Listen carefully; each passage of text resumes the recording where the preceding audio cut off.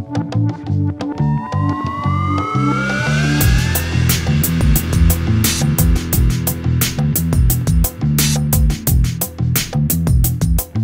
name is Winny Maas. I am the M of mvrdv, architectural office and urbanistic office mainly based in Rotterdam.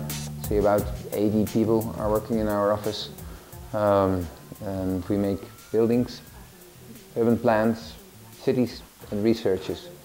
We do collaborate recently with a think tank that we organized ourselves, the Y Factory, which is based in Delft mostly, which gives us the possibilities as well to work with the public realm, with universities, and to investigate even the most innovative parts of the architecture practice.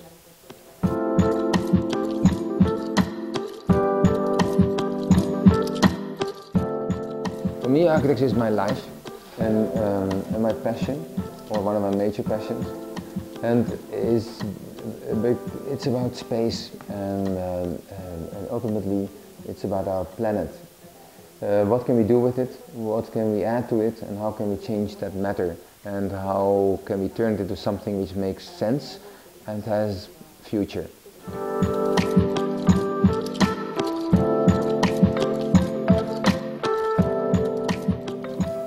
Architects miss a point if they don't be in the middle of the society. If they're not able to communicate how the planet should look like or how the city should look like. So every building that we're making should have a position in that process. So we are the ones that can visualize the situation of the earth, of cities, of environments. We are the ones that, with that visualization, can communicate it.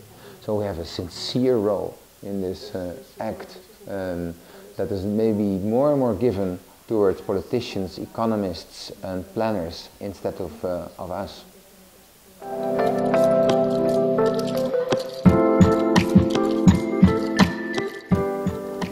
Innovation is the key of I would say, in life, almost. If you are not willing to innovate, then one loses, say, an idea of futurism, or one loses even curiosity to invent and to find new things. So curiosity is, yeah, that's the drive that's in it. I cannot guarantee, though, that we innovate every time. You do tests, you make mistakes, and you hope that it only can be innovative, ultimately. Because also I see that there are so many developers, so many people that say, we make an innovative plan, and in the end it's simply only an economical or commercial formula.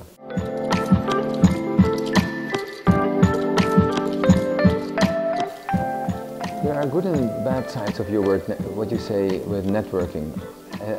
Meeting people, meeting others, hearing their opinion, I think that's one of the key elements, again, in life and in your professional life.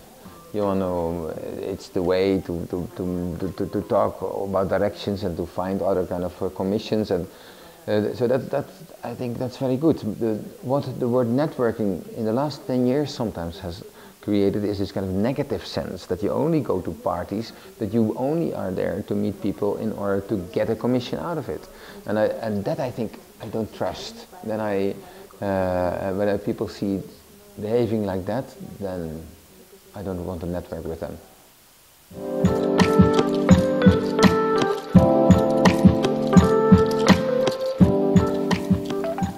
The internet is simply a daily tool, and to communicate, to put your library on it, to have your center of communication over there, and that's so that's very positive in general. Although I see also some negative elements. When you look, for instance, to universities, they tend to limit their research only to internet sources, and while I see that you still need, maybe even more than before, theoretical test zones that you cannot find on the internet itself. So it is a fantastic communication device. It's a great library, but it has also the limitations.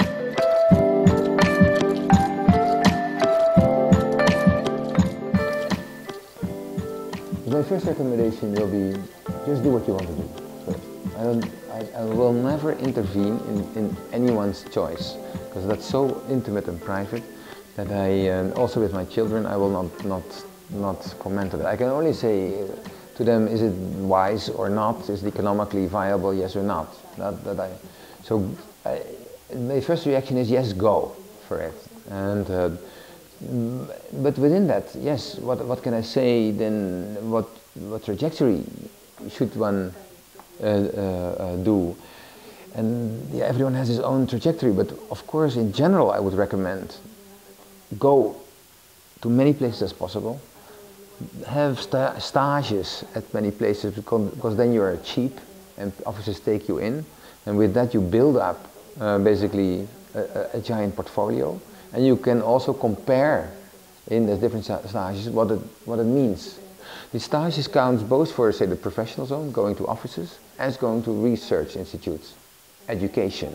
Don't go only to the Católica, but go as well to Harvard, if you can pay it, or to Zurich, or to Barcelona, or test different, say, observations how architecture can work in practice, and test also how architectural research can be engaged.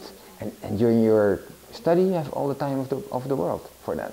Afterwards, you have to do it yourself, you have to gain money with it, and you have to profile yourself in a much stronger and harder way.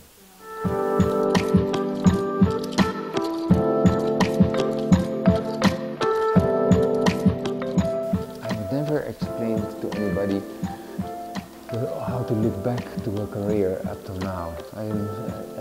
Why? Because I'm in the middle of running, in a way. I'm continuing and building up, and what I explain also in the lecture of tonight is basically endlessly constructing what's next, and that drives me maybe so much that I tend to forget and to look back.